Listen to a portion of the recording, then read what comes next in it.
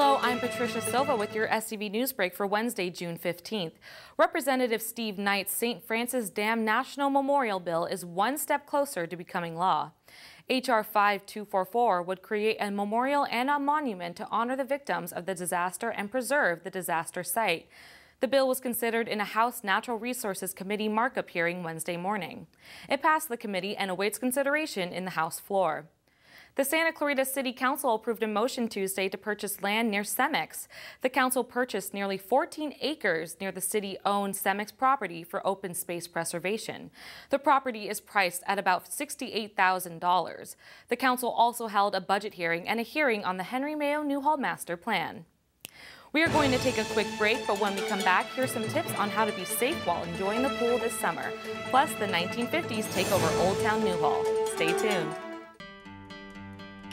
If we're going to say no to lupus, we need to know lupus. Lupus almost took my life. No. No. No. No. No. No.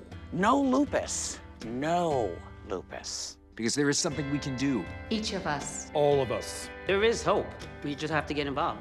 I haven't given up. I challenge you to know lupus. Go to lupus.org/no. There is hope. Hey George, there's breaking news. AM 1220 KHTS. I'm George Cummings with breaking news here in the Santa Clarita Valley. As it turns out, we have an emergency situation going on. Ready in 5, 4. Breaking news from the Santa Clarita Valley. There's an emergency situation happening in Saugus right now, and our news crew is on the scene with more information.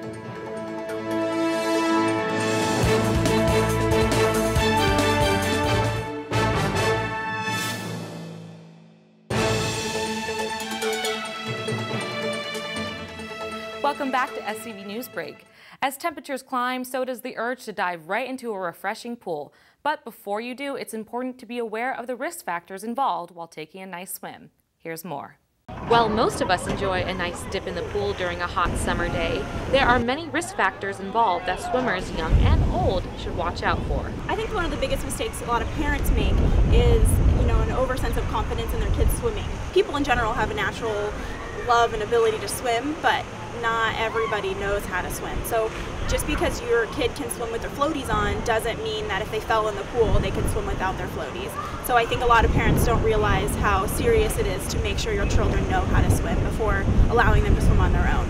According to a report done by the Centers for Disease Control, about 10 people die each day from unintentional drowning.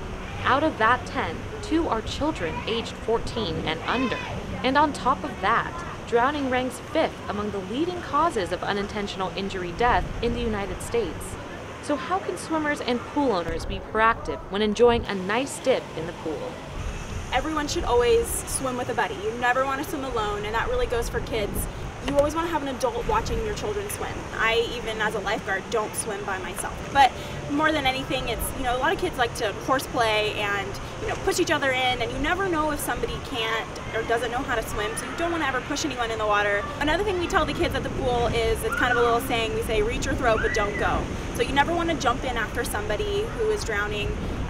You want to lay down on the deck and reach out your arm, reach out a pole, reach out some kind of something to, have them so they can grab onto it, so that way you don't become a victim yourself.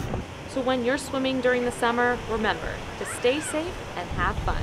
And also, as many lifeguards would say, running. Don't ever run around the pool deck. No running. For SCV TV, I'm Patricia Silva. Looking for something fun to do on Thursday? Look no further than Old Town Newhall for Thursdays at Newhall. Senses is returning to Main Street in 1950s fashion. Come rock the vintage look as pompadours, rockin' bangs, polka dots, and leather jackets take over Old Town. Music from the Hard Six and 3 Bad Jackets will help you dance the night away. Now turning to weather, Wednesday was cloudy with temperatures staying in the low 70s and high 60s. Thursday, the clouds clear away, leaving conditions sunny and temps at 82 during the day. Friday, things start to heat up with temps at 88 during the day, but on Saturday, the big heat wave begins with temperatures at 95 degrees.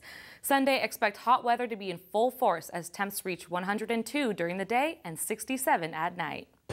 That's all for your SCV NewsBreak. For more local news, you can log on to hometownstation.com or scvnews.com. Thanks for watching. I'm Patricia Silva.